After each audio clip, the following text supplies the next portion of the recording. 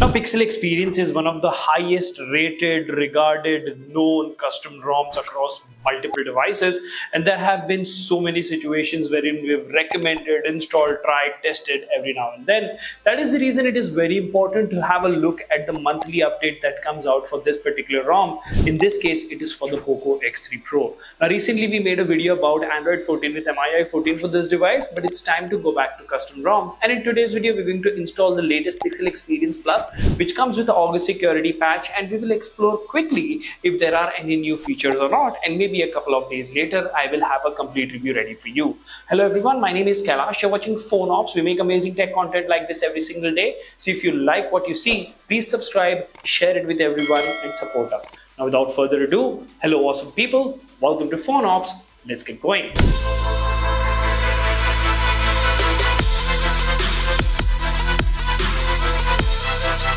The first things first, as always, let's see what the developers have to say. As you can see over here, this is Pixel Experience ROM official TOSS YU Bhima. It is based on Android 13, of course, and updated recently on the 14th of August 2023. Now, as you can see, I have a download link, a support link, but there is a changelog mentioned as well. Now, it of course comes with the August security patch, Pixel Launcher ASI drain fixes. That means if you were on the previous version of this ROM and you had any battery drain issues because of the launcher, that seems to be fixed. Apart from that, SE Linux status is enforcing as always, and the safety net is passing by default. You should have no problems with security, banking, Netflix, any of those on these regular ROMs because they are fixed and they work just fine. Apart from that, it comes with Google Apps, and there are two versions, that is Pixel Experience and Pixel Experience Plus. There are no major differences between the two. Some basic stuff is what has changed. Okay, just like that, the device is booted. Now we'll quickly skip through the setup part and then we will see how the ROM looks. Okay, just like that, we are on the home screen now, and as you can see, these icons are jumping up and down, asking us to swipe up. And one of the first beautiful things about a custom ROM is you just get 4 rows of apps. That means you get 16 applications.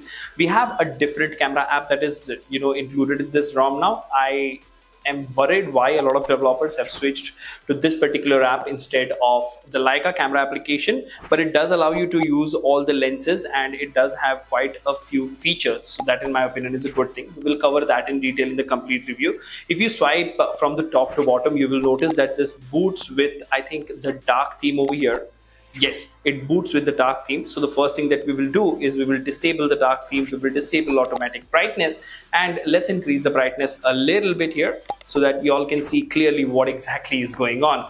Now let's go to the main menu of settings and let's go to About Phone. Under About Phone, you can see that this is based on Android 13 with the August security patch, and the kernel in question over here is the Buggle VO kernel. Some weird names out there for different kernels, but that's what is included. Apart from this, even though this is the first boot, the device always feels very, very snappy on a custom ROM. To the left, you will have Google Feed. If you long press over here, you will have the home settings for this particular Pixel launcher. Along with this, not many applications are included over here.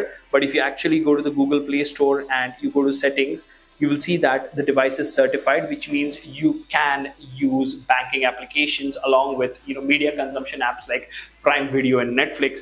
But apart from this, let's actually have a look at the quick tiles over here. You do have a built-in screen recorder which allows you to record internal and external audio together, which is a good thing in my opinion.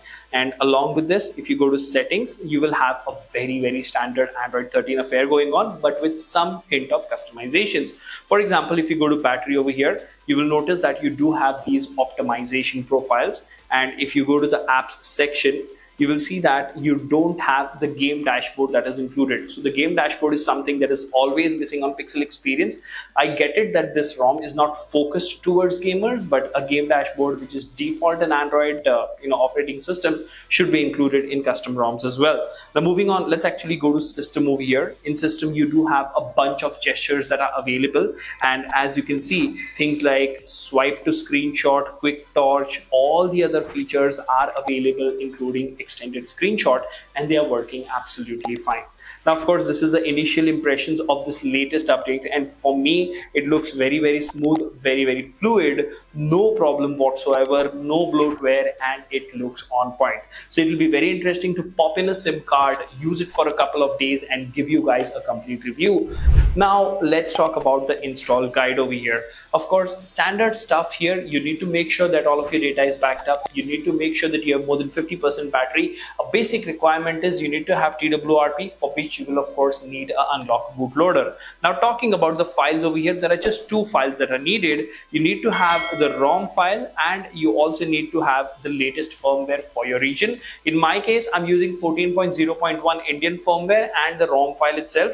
Now, because this ROM comes with GApps, we don't need to go ahead and download or flash GApps separately. Of course, it goes without saying, if there are any mods or Magisk or anything that you want to flash apart from this, that's going to be done separately altogether. Now, the first thing to do, of course, is copy the files to your phone's internal memory, and once you've done that, you just need to press and hold volume up and power.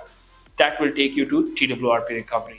Now, the moment you see the MI logo, you can let go of the buttons and you will see that TWRP is booting up. Now, the first boot of TWRP for this device and most of the other phones as well takes about 5 to 10 seconds. So till then, the buttons will not work. So you've got to be patient. Now, if you can see over here, it has already started working. So go to wipe, advanced wipe, Dalvik, data, cache. Don't wipe internal storage because that's where our files are. And I usually refrain from wiping metadata. Okay, so let's go ahead and swipe. Everything has been wiped, so all the data is now gone. That is the reason it's very important for you to go ahead and perform a backup. Now, once you go to the main screen, you need to go to install. You first need to select the firmware, then you can select add more zips and select Pixel Experience Plus. Both the files are queued to flash one by one and swipe to confirm flash. Now, this flash usually takes anywhere between 3 to 5 minutes, not longer than that. So please be patient while the flash is happening. Also keep an eye on the setup screen to make sure that you don't have any errors that you run into. Of course, it goes without saying, always use the latest available TWRP for your relevant phone. Alright, now as you can see over here, everything has been flashed and we don't have any errors, which is a good sign. Now, in this case, you need to go to wipe, format data, and type in YES. This will make sure we don't have any errors while the first boot is being done, and as you can see, everything looks great. Now let's click on reboot system, and the first boot will take anywhere between 30 to 45 seconds. It usually is very quick because these custom ROMs are very light, and I'm excited to see what Pixel Experience has to offer, because remember, this device that we have now, for which a video should be coming tomorrow or day after, this is the Poco F4 that we were talking about. This is on Pixel Experience Plus. I'm using that since the last 2 to 3 days, and a complete review on this is coming as well. Along with this, let me also tell you that we have the beautiful Mi 11X on Android 14 Beta 5 port, and I've noticed quite a lot of new features. What you saw right now was notification flash, which is a part of Android 14 Beta 5. So wait for that video as well.